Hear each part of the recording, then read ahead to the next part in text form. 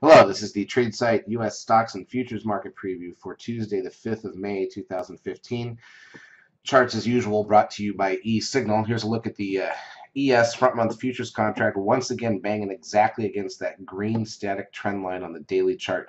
You'll notice that we cannot get a close above that. And that's not the high from back in February exactly.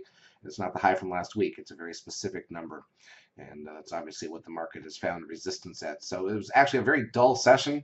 Every time we seem to get up here near these highs, the market just really gets unexciting.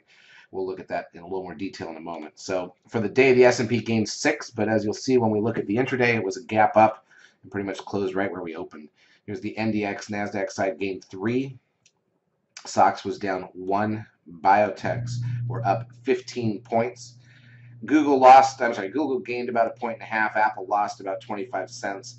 The VIX was up 15 cents to 12.85. Apologize for my alert going off right there. And crude oil closed down 3 cents. No big deal at 58.93. Gold was up 13 though. And here's a look at the 10-day trend. Trend closed at 0.84, so the 10-day moving average is 0.93. Remember, when the 10-day moving average gets to 0.85 or less, that's a real negative sign for the market. That's a bad reading for the bulls and the upward chances for the market. So we're watching that because it's getting close to that number again. Here's a look at the NASDAQ volume, 1.5 billion shares. It was really, really, really slow. Let's take a look at the intraday action in 5-minute time frame just so you can see what exactly we were dealing with. And this is just, I mean, this was a joke. Gap up about 4 points on the ES, actually more like 6.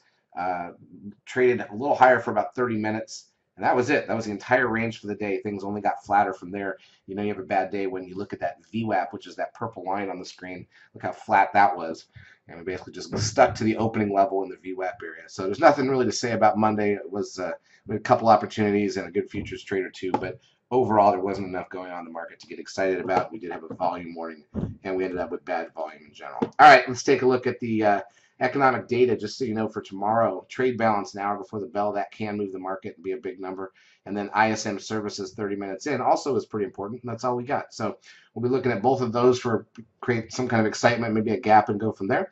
We'll be in the lab helping you make money as usual. Charts brought to you, like I said, by eSignal. If you do like these videos, please like us on YouTube. It does help us out. Have a great trading week.